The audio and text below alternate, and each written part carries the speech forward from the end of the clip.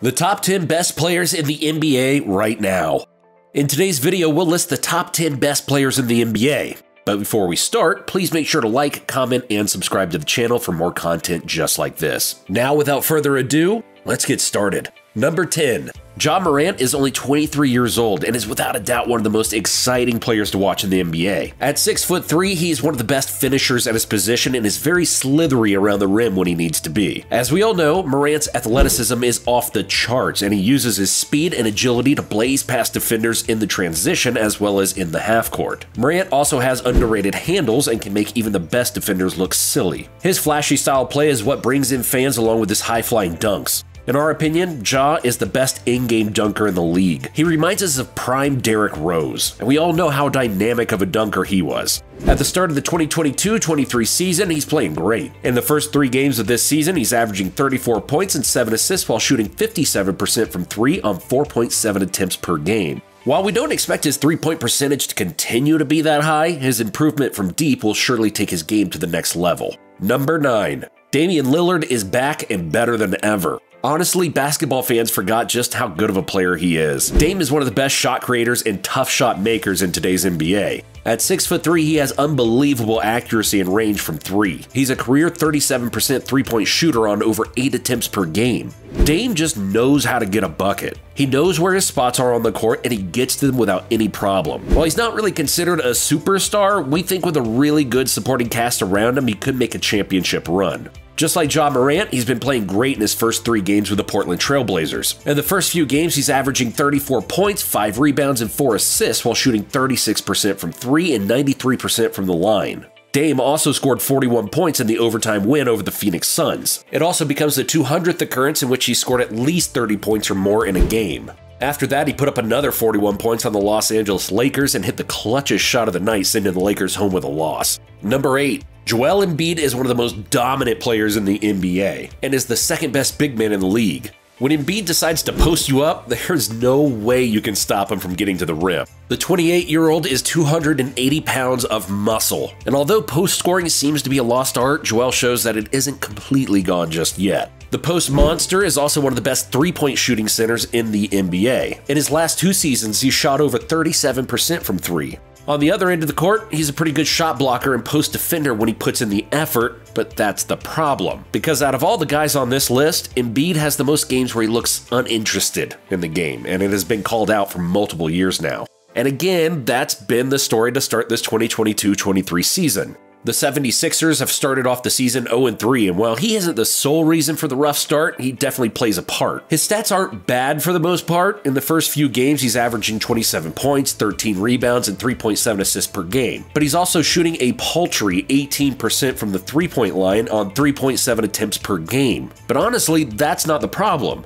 There are times on the court when he's not aggressive at all and is very passive when his team needs him the most. However, even after all of that, he's still one of the best players in the NBA. So when he has it going, watch out. Number 7. Kevin Durant is still the best scorer in the NBA and has never averaged less than 20 points per game in his entire career. One-on-one, he is literally unstoppable, and that's the main reason the Boston Celtics doubled and even triple teamed him in the first round of last season's playoffs. He's 7 feet tall, with a silky smooth jumper and a soft touch that makes mid-range jumpers fall in with regularity. KD is also money from the foul line, and his 88% career free throw shooting percentage more than backs that up. That just adds to his ability to be clutch. He can hit long threes in big timely moments or stand alone at the line and drain 2 big free throws effortlessly. On the defensive end, while he hasn't been an elite defender by any means, he's actually been pretty solid dating back to his time with the Warriors. He's a solid shot blocker and has no problem contesting dunks from centers of all sizes.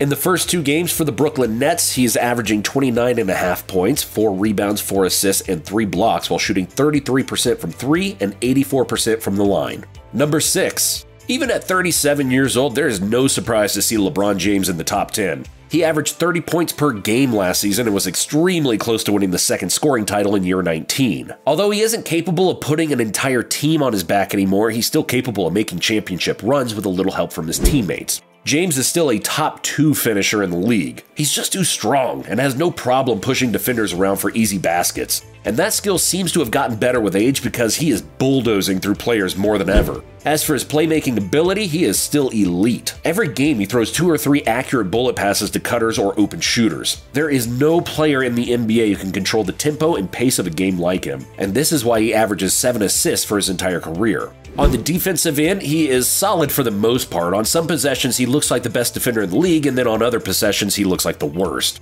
Again, he's 37 years old, so the fact that he's still able to play good defense in spurts is amazing in itself. In the first few games of this season, the King is averaging 27 points, 11 rebounds, and 7 assists while shooting 47% from the field and 76% from the line. Although he's shooting 25% from 3, we don't expect it to be that low as the season progresses, but he still shoots way more threes than he needs to. Number 5. Kawhi Leonard has recently come off a knee injury that had him sidelined for the entirety of last season. With him back, the Los Angeles Clippers are definitely back in a championship run. He's a great scorer from all 3 levels, with his best spot on the court being in the mid-range. Kawhi could drain shots from there all game, and combine this with his improvement from 3 and you have a player that's nearly unstoppable. He's shot 37% from 3 for the last 3 seasons, which really labeled him as an elite player. And while he's not the same defender he once was, he's still one of the best all-around defenders in the NBA who can guard anyone. He's truly one of the best two-way players in the NBA, and if he gets 100% healthy, we wouldn't be surprised to see the Clippers be favored to win it all. For the start of this season, he's only played 1 game, and that game he was on a minute restriction and only played 21 minutes against the Lakers. In that game, he scored 14 points and had 7 boards and even came away with the win.